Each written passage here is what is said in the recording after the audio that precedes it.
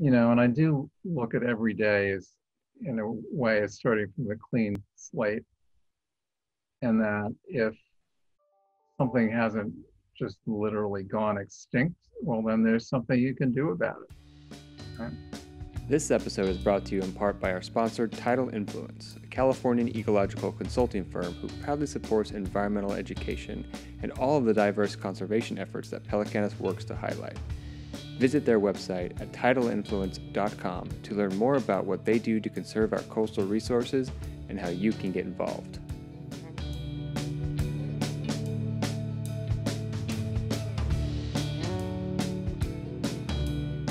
Hello everyone and welcome to Pelecanus. Pelecanus is a nonprofit organization focused on sharing the movement that is and has been happening in the conservation field. Now this is Conservation Conversations, our long-form documentary-style show that highlights the people and organizations that are making it their purpose to grow the conservation field and to show that people have, and still are, making monumental differences in our world with intentional change. Head over to pelecanus.org to find all of our episodes and more. In this episode, we talked to Dr. Thomas Lovejoy, the Thomas Lovejoy.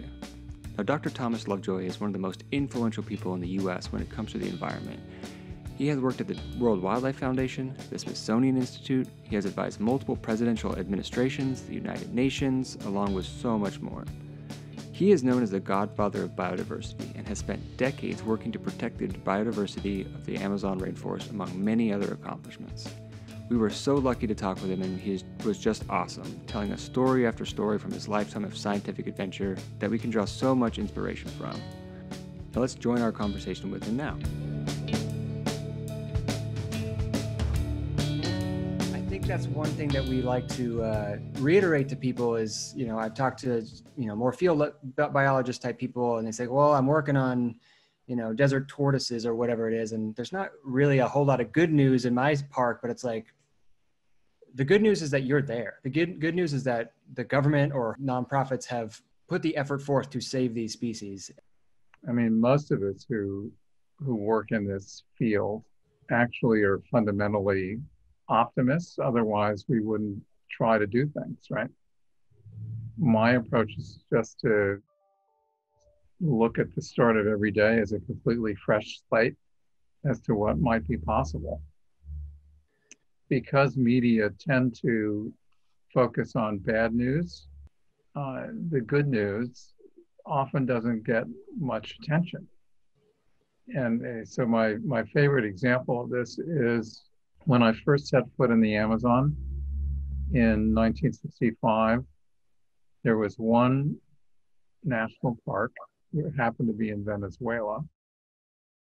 And the Amazon is like the 48 contiguous US states. It's huge, right? Wow. And at that point, it was 97% intact. So a lot of bad things have happened in the Amazon. You will have heard a whole bunch of them. But the story that rarely gets told is how close to 50% of the Amazon is formally protected as conservation areas or as demarcated indigenous reserves. And they aren't perfection, but we're talking about, 50% of something like the 48 contiguous US states. Those countries should get credit for it. Yes, they should be taking care of them better, but they also, need some recognition for that. Dr. Lovejoy, going through your... You can call me Tom. Right? Okay. With all respect, I'm going to find it very difficult to call you Tom, Dr. Lovejoy, but I'll call you Tom as best I can. So looking through, the list of your experiences and the decades of work that you've done and all the awards that you've won, I could sit here and list them all out, but then we'd run out of time. So if you don't mind, would you... Everybody would fall asleep. Would you mind introducing yourself? So I'm Tom Lovejoy, and when I was 14, my father thought I should go away to school, get out from under. And by good fortune, the first school I looked at had a zoo called the Millbrook School. And and I liked animals. So I said, this is where I want to go. I don't want to look anywhere else. And luckily, I got in. I had no idea about science. Uh, Before I even arrived, I learned I was going to have to take biology in the first or second year. And I literally said, I'll take it the first year and get it over with.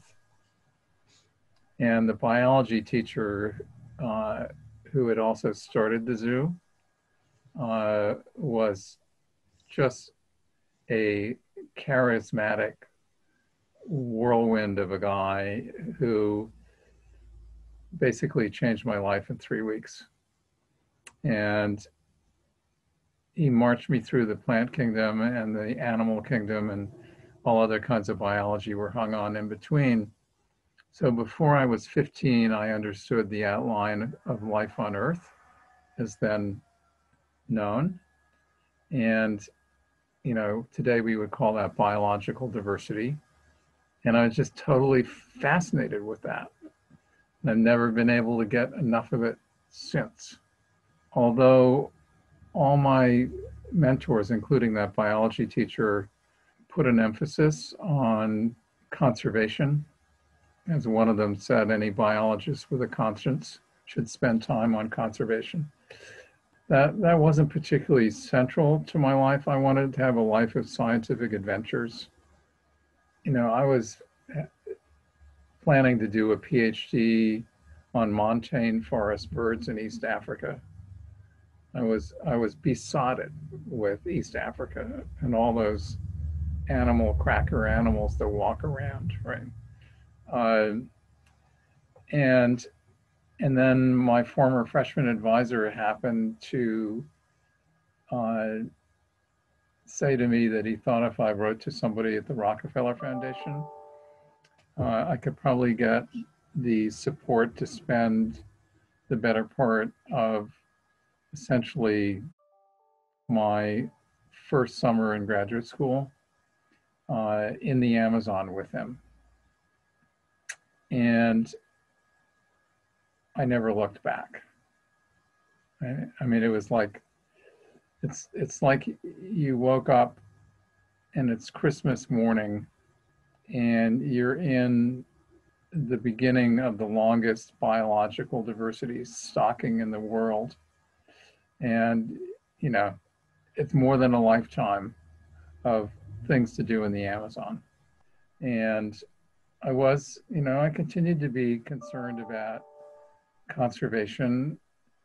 The Brazilians had planned a big highway system in the Amazon, and I literally wrote an article about it in 1972, I think, called it the Trans-Amazonica, Highway to Extinction, ? And then in about October of 1973, I ended up taking a job as employee number 13 at a tiny little organization in Washington, D.C. called the World Wildlife Fund United States. That was just when everything was taking off about the environment. So it was a very, very exciting time. And I thought I'd go and do that for 2 years and then I'd go back on the science adventure track. But I began to realize how intrinsically interesting conservation was. I began to apply my science to it. I began to see how amazingly important it was. The forces of destruction were growing all the time. So I ended up staying there 14 years. That was pretty transformational. I basically helped two or three others found the science of conservation biology. And after the 14 years, I went to the Smithsonian to be an assistant secretary for external affairs. I ended up meeting Tim Wirth, a young senator from Colorado, probably a week or two before he held the hearings where Jim Hansen announced that climate change was happening. And in the middle of that summer, the first satellite images of deforestation in the Amazon became available, and they were much worse than even the gloomiest of us thought it actually was. And Tim said to me, well, we, meaning the Congress, should do a trip to Brazil and see if there are things we can do to help. A week after I met Tim, he had me to lunch up in the Senate dining room. And my life on the interface of science and public policy probably can be best dated from that moment. The trip to Brazil was amazing.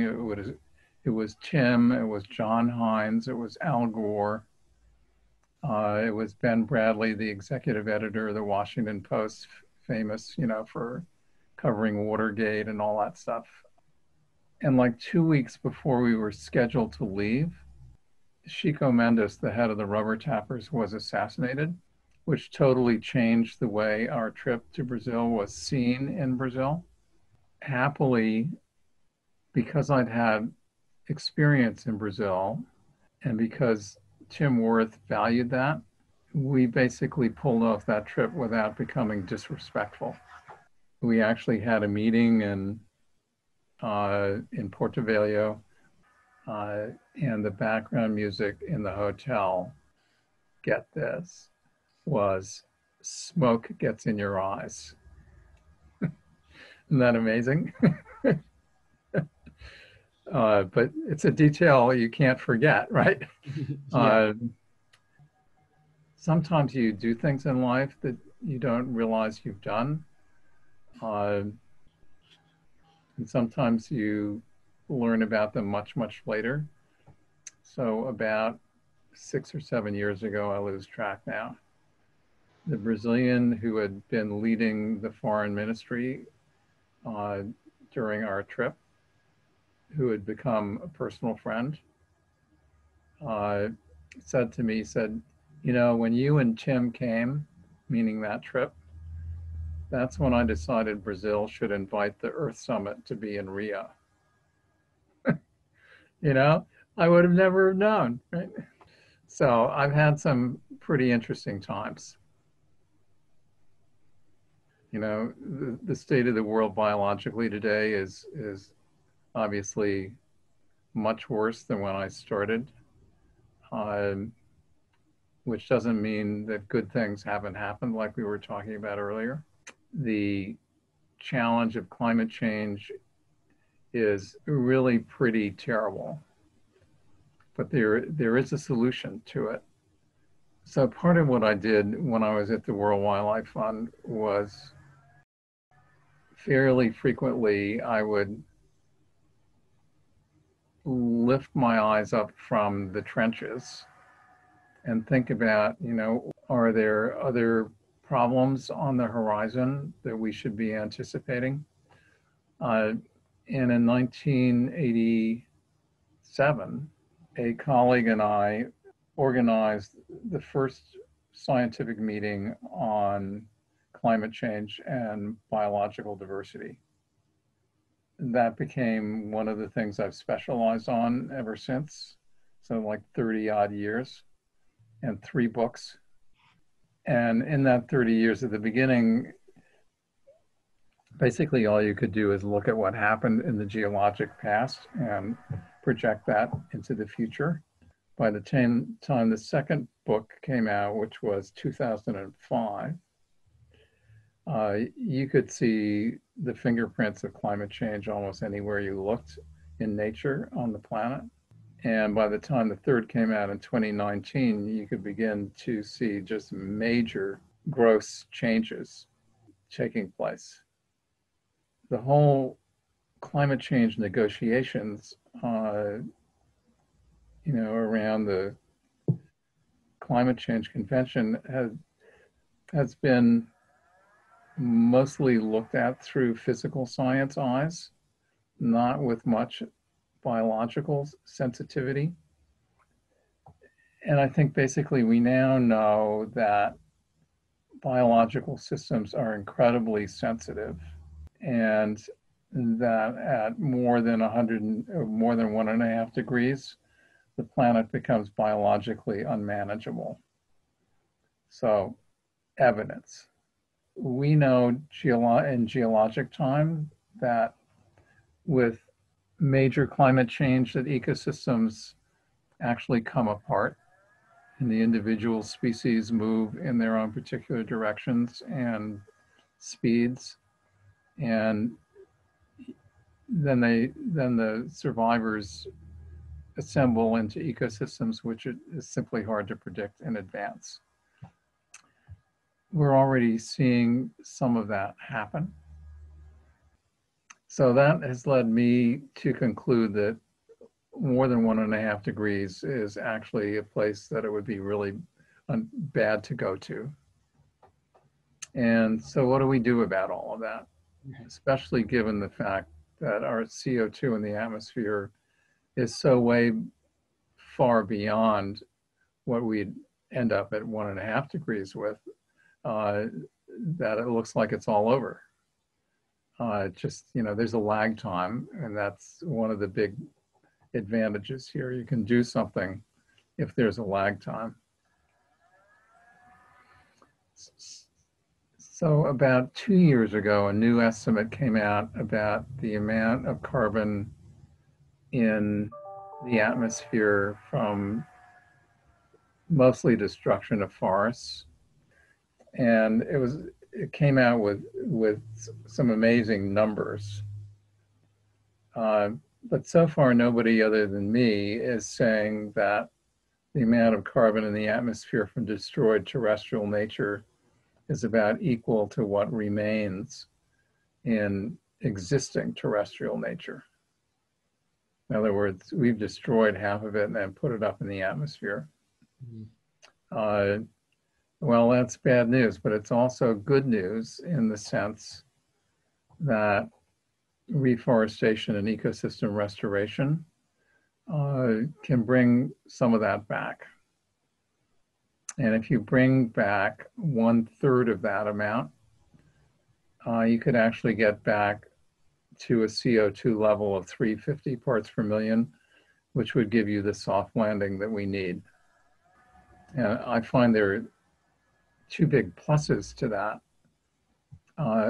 One is that to the extent that people begin to understand this, they'll begin to realize the importance of nature, and further that planet actually works as a linked physical and biological system. In fact, climate change is entirely biological because fossil fuels are just ancient ecosystems, right? And the other great thing about it is that suddenly individuals are in a position to make a difference. It's no longer some great monster thing. What can I possibly do? So go down to the nearest bar, and never reemerge, right? Because everybody can help plant a tree or help restore a wetland, or restore some degraded agricultural land or grazing land, and something that even kids can do, right? So it's empowering. Your love of the Amazon, your decades of work in the Amazon, one of the first things I read about you was I believe it was your dissertation introduced the method of bird banding to the Amazon. And as someone who banded birds in the Amazon 2 summers ago as part of my master's program, thank you, one. And two, we kind of just want to get more of a feel of your experience, and I guess why you went to the Amazon, because you kind of already mentioned why you went there, but why did you keep coming back? And can you give us some specific examples of success stories of working with local Amazonian people? So as both of you will know and have experienced, you can't spend time in a bit of nature without beginning to actually relate to it. So here I was, I just was this, geeky scientist who wanted to, have scientific adventures, and what better place to do it than the greatest single repository of biodiversity on Earth, right? It's one of those things that there's always something new and interesting anytime you go into the forest. And you can't predict it either. I have this favorite camp called Camp 41, which is 41 kilometers from the highway from Manaus to to Venezuela, and it's part of the research camps for the Forest Fragments Project. And that was set up as a real experiment, right? So that we would actually study the parts of the forest that then became fragments. So we knew what they were like before they were isolated. But we also, in good scientific fashion, we had matching plots in intact forest so that we could be able to distinguish between changes that were occurring because of fragmentation and isolation and those that were just changing generally across the forest.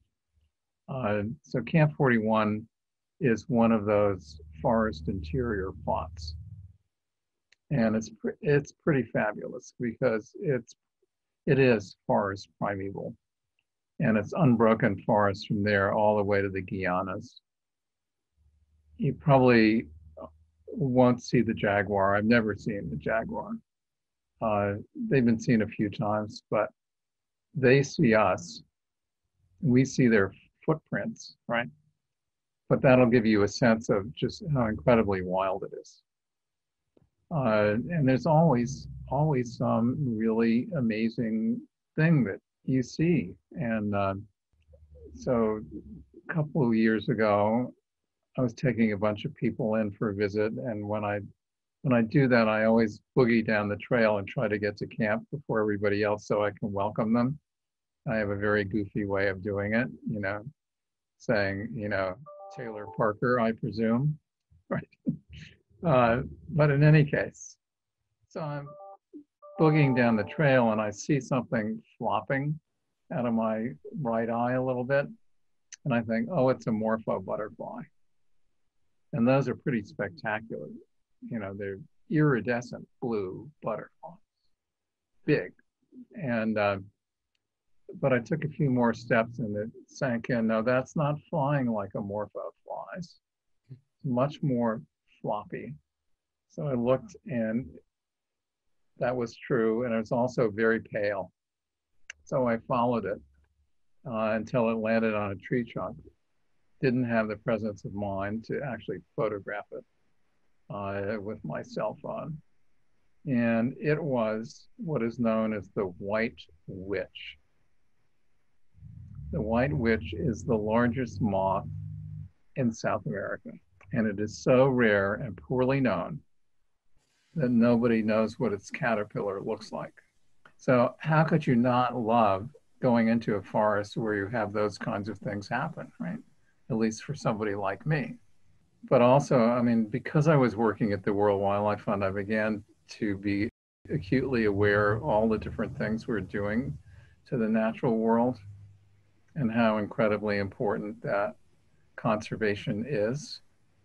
And so I sort of looked at it through two lenses simultaneously. One was a scientific lens, and the other was through, what can you do about it? Probably one of the more important things I ever did, I know that doesn't show up very much in things written about me, but in like 1980 or 81, something like that, I got it in my head that we weren't going to make a lot of progress until there was more about nature on television. By the 1982 season, we had the first year of what is now the Nature series, which I will in fact watch tonight because they have a little show on Madagascar. I want to see what it's like. So that's probably one of the more important things I've ever done. And yeah, it's fun to have an Emmy on my wall in my university office. It was just, trying to figure out ways to make more of a difference, right? And the other, there are a couple other parts about it. One is, it's very rewarding to help young people early in their careers. So that's a big piece about it. Another was sort of learning to talk about it without becoming sort of a bore, and to always put an emphasis on solutions. And I very quickly learned, when I was going to a country, no matter how deep my knowledge was of what might be useful, uh, just to start by saying, well, how can I help? And so as a consequence, there are dozens and hundreds of us around the world who sort of operate that way. And yeah, there's rivalry between different organizations, and that's basically a natural social primate kind of thing. Uh, but when I went to the Smithsonian, I was not seen as a competitor because the Smithsonian was so big, right? So I have very carefully tried to maintain that sense of neutrality ever since. There are times when I would have liked to have had an office downtown, and it would have been the easiest thing in the world to ask WWF, uh, but I didn't want to get the label. I love WWF, but I didn't want the label. That's why I'm sometimes known as the Switzerland of conservation. Right? But anyway, I just made it up as I went.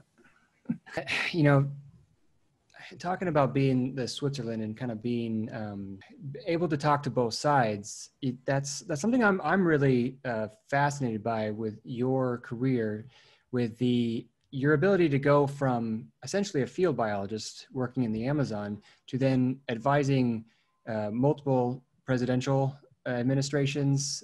You worked for the World Bank for a while. As someone who is way more on the field biologist side, how do you then translate that to the larger organizations like presidential administrations or the World Bank?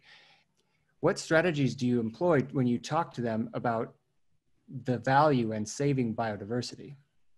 Well, it's interesting. I mean, there's some, it doesn't work with everybody, right?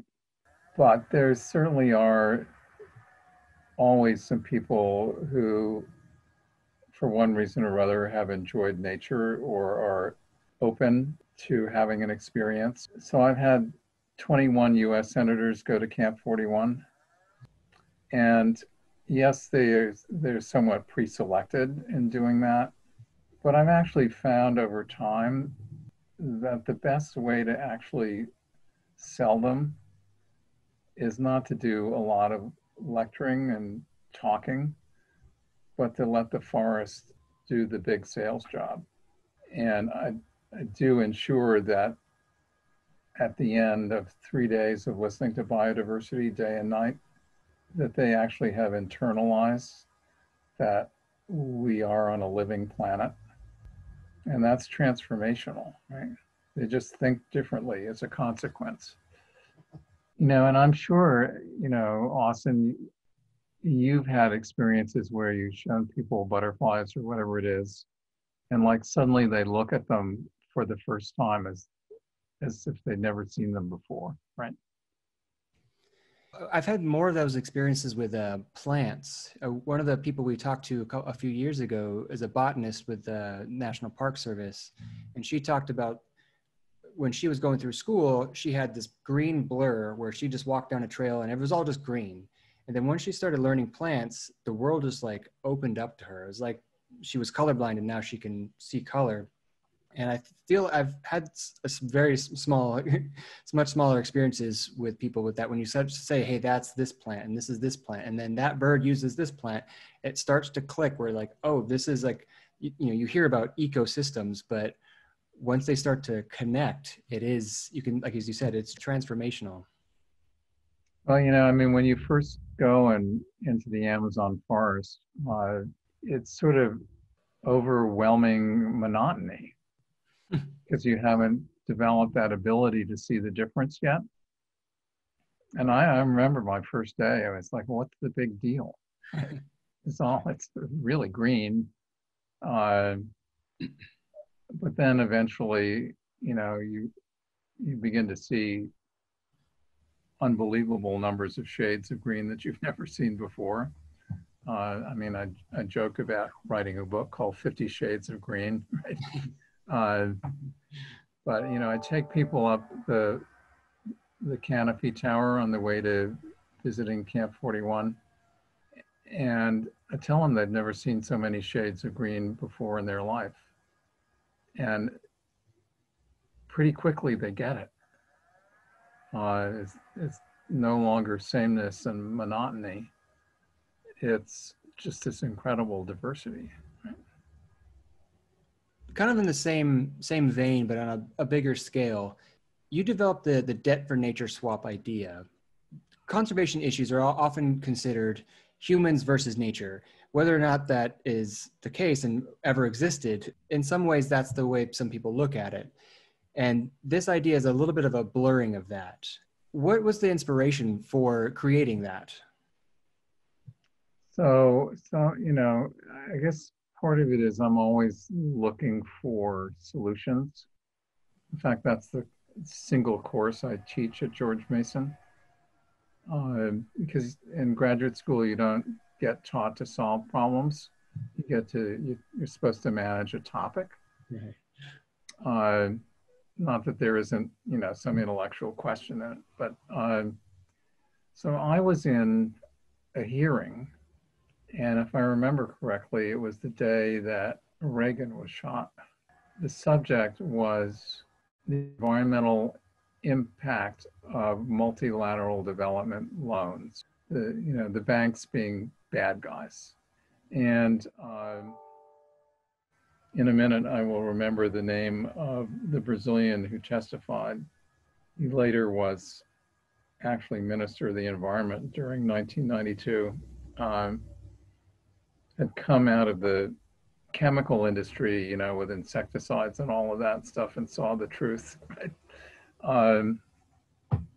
Anyway, he started going off about the impact of these loans on social systems, and I went away from it thinking that these loans are actually doing things that are not intended by the loans, that they were leading to a debt crisis in South America where part of the response was cutting national budgets of things like park protection, right? So it wasn't what the individual projects were doing, which was the subject of the hearing, but the indirect effects. And so I thought about it, and then thought, well, I wonder if you could turn that around somehow. And I wrote an op-ed in the New York Times. You never get to choose your own headline, and I've had actually a headline which was the opposite of what I was saying in the article, but this one was perfect. It was called Save Debtor Nations Ecology. And that's where my scholarly instinct to publish, right, really paid off. In the actual article, I didn't have this precise mechanism that ended up at the time, but everybody acknowledged that that's where it came from. And we're probably about to get a great new wave of these kinds of things because the amount of indebtedness in the world is enormous. So that's how it happened. And then, it sort of took off. So billions of dollars of it were done the last time anybody counted, which was about 20 years ago. But it still goes on. It just doesn't make headlines the way some disaster does, right? And it basically, I think, also encouraged an even larger field of innovative conservation finance. So that one was all built around debt to actual commercial banks like Citicorp and stuff. Most of the debt subsequently has been government to government debt. And I anticipate that is probably what a lot of the next generation will be also. But rather than sit there and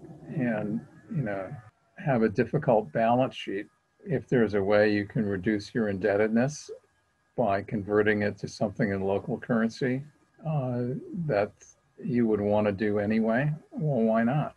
right? Seems like you have a practicality about your thinking when it comes to these kinds of things. One of the big questions that we try to ask everyone is about hope and optimism. And we like to think of Michael Soule's quote where he's neither optimistic or pessimistic, he's possibilistic. We've kind of built our entire organization off of that.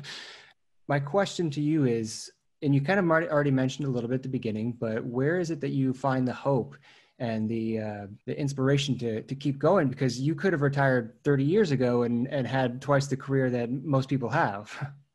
Yeah, so I don't really know how to answer that.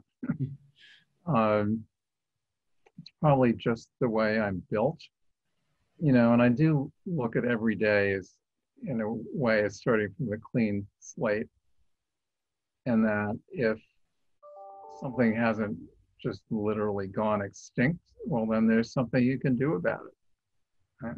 So this course I give is called Challenges in Biodiversity. The students are a little confused the first class or two, but then they really get it because it's about learning how to solve problems. And in the very first lecture, I say I have a simple-minded view of the world, that there are two kinds of people. And one kind will encounter a problem and stop dead. And the other kind will encounter the same problem and figure a way around it. And I said, at the end of this course, I want you to be the latter. And I would hope with newer generations of scientists that attitude is spreading. This might be the hardest question, but do you have a favorite animal? No, I've been asked that a couple times and I never give the same answer. Wow, that's so hard. So, yeah, birds are generally my favorite group, but I can get excited by, really weirdo things, right? And the largest, most powerful raptor on the planet is the harpy eagle. Lives in the canopy. Its wings are shortish to give it good maneuverability.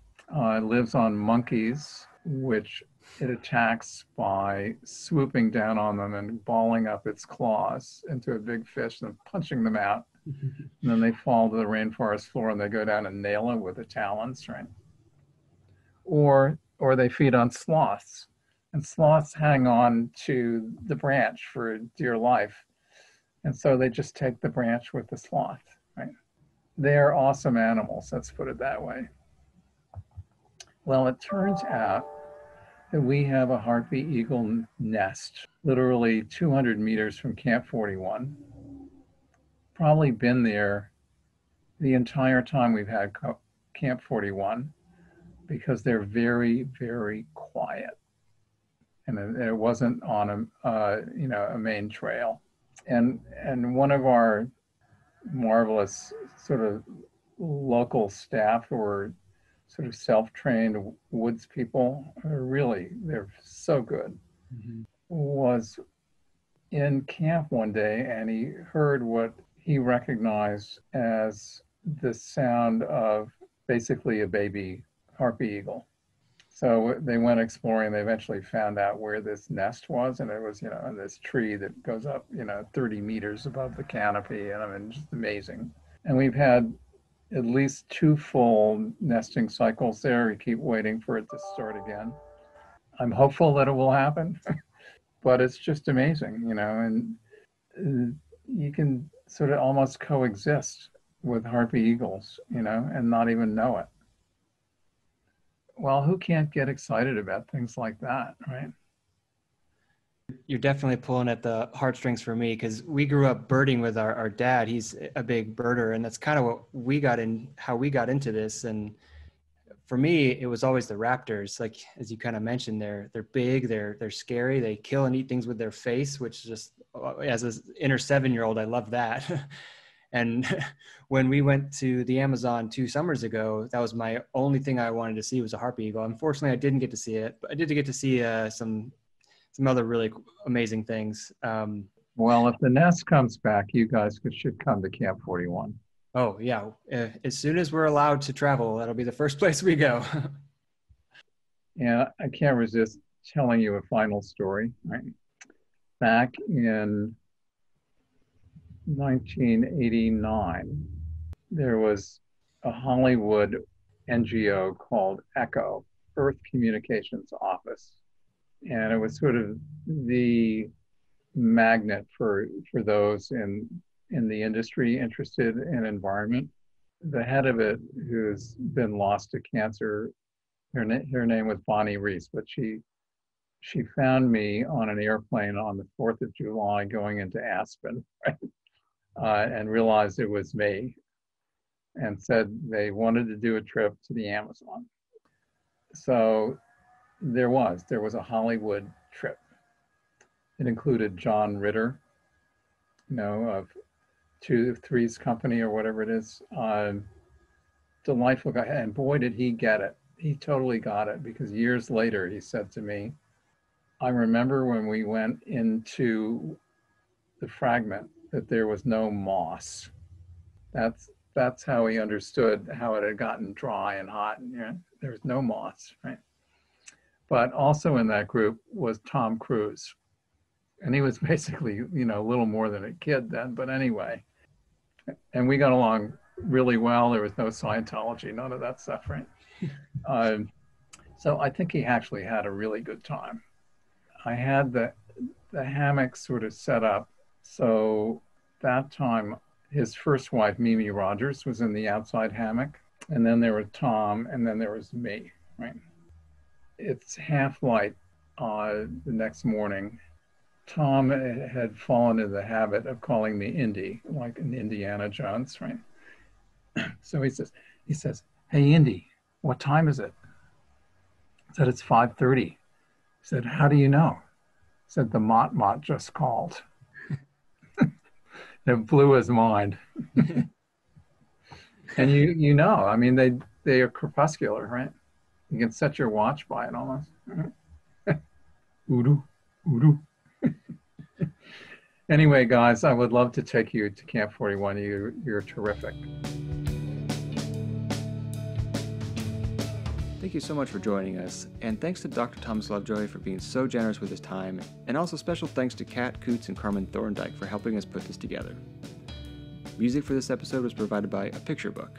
Producer on this episode was Taylor Parker. Now please head over to pelicanus.org for more episodes of this podcast and others, and please remember to like and subscribe before you go. Thank you again for joining us. We'll see you next time.